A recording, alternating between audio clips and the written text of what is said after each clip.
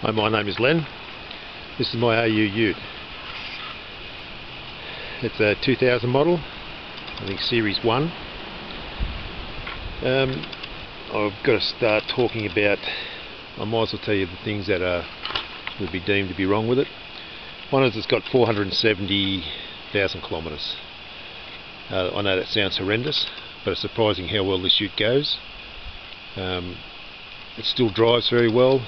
It's not making a heap of noises, although it does need new front shocks, so they bang around a bit.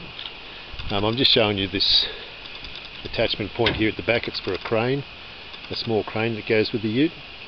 The box goes with the ute.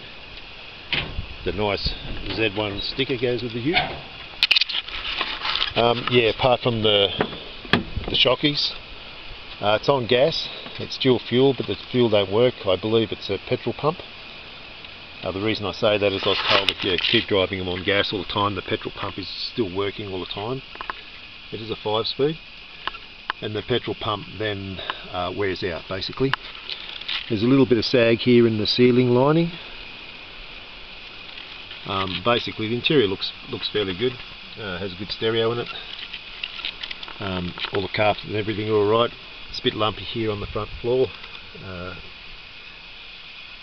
but the passenger floor is quite good.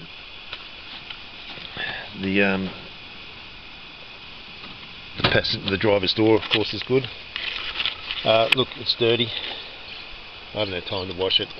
I've been doing other things. We're moving house, so I don't have a lot of time to do it. I gave the outside a wash the other day. The paint is faded. I polished it probably 12 months ago and it came up really nice.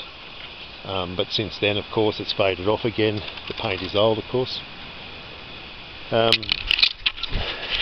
Just thinking the other things. I hit a fox one night, so damaged the front end, just the bumper, not any damage underneath it, but that plastic thing also. As you can see, the bonnet's been scratched. It was a company car before I bought it, so sometimes as company cars are, they're not looked after very well. But having said that, like I said, the car still drives well, still goes well. You'll notice a plate in here. If you know anyone with the AU Ford that's a manual, you'll know they have problems with their clutches as far as it was a bad design. The firewall broke, or was broken when I bought it. I had it welded. It's broken again, so I put that plate on.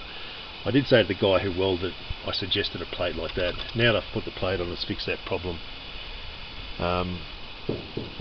So that's out of the way.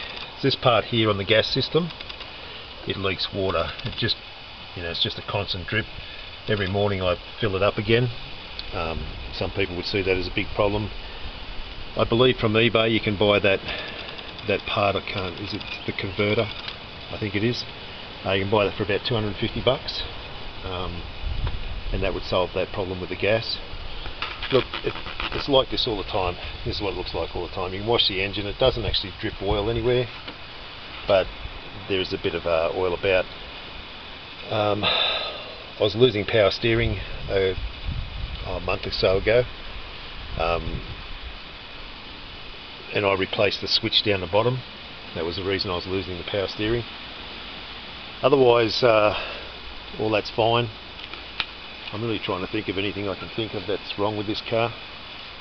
It's had a hit here. Obviously they've driven over something. I don't see it a major drama to fix, but if you want to fix it, I've never decided to fix it myself. It was on the car when I bought it. You can see the dual fuel set up here, but like I said, I believe the petrol pump is probably worn out, because I drove it mainly on gas all the time, and I still do. Well, I only drive it on gas now, but yeah, one time it ran out of gas, and I flicked it over to petrol, and it wouldn't go over. So apparently that's probably the reason. Something I didn't show you: it's got a very good tow set up on it. It's a very heavy-duty system under here to take that little crane. For such a small crane, it's a very big system. It goes right through and on top of the tow bar. It's got a spare tyre, of course. I believe it's got about, I think it's around 5 months rego. This here My friend backed into it with his four-wheel drive. Thank you. I decided not to fix it at the time because, well, the ute was reasonably old at the time anyway. As you can see, the mags come up alright when they've had a bit of a wash. Yeah, I'm trying to think of anything else that's wrong with this ute. Oh, it's got a small crack in the windscreen. Right here in the corner. It's been through Rego a couple of times with it, but whether that's just my Rego guy, I don't know. So, let me think. I think that's about it. Oh well, you got the Scungy aerial. It's been like that since I bought it. So, still picks up the stations quite well. USB in the stereo, which is good. Now all these problems that's wrong with this ute, there's got, you know, small dents around the place on the guards, on the doors. I actually have a second car, a spare car that I bought off my mother and father-in-law. It's an AU also, and the beauty of it is that it's got about, I think it's 148,000. That's it sitting down there. All the panels are good on it.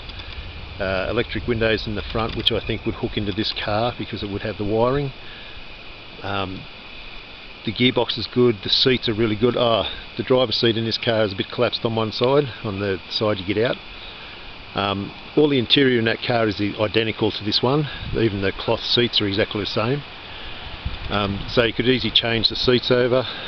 Any parts of the dash that you thought, there's a clock in that one which this one doesn't have. Like I said, the panels, all the panels could go straight onto it. You've got a bumper bar. The guards and the doors are very good. Basically all the spares you could ever want for this car is on that car, and the engine only having 140 odd Ks on it, it would basically make this one like nearly a new car again. So anyway, I'm going to list it fairly cheap. If you'd like to come and have a look at it before you bid, if you want to come and have a drive of it, it's always recommended. Please feel free to ring me. I'll leave my number on eBay, and you can do that and we'll arrange a time. Okay, thanks for listening. And the gas unit, I had this redone some probably 3 years ago, so it's got probably 7 years on it before it needs checking again. So that's a good thing right there. Apart from that, the rest of the car's fine. Okay, thanks for listening. Bye.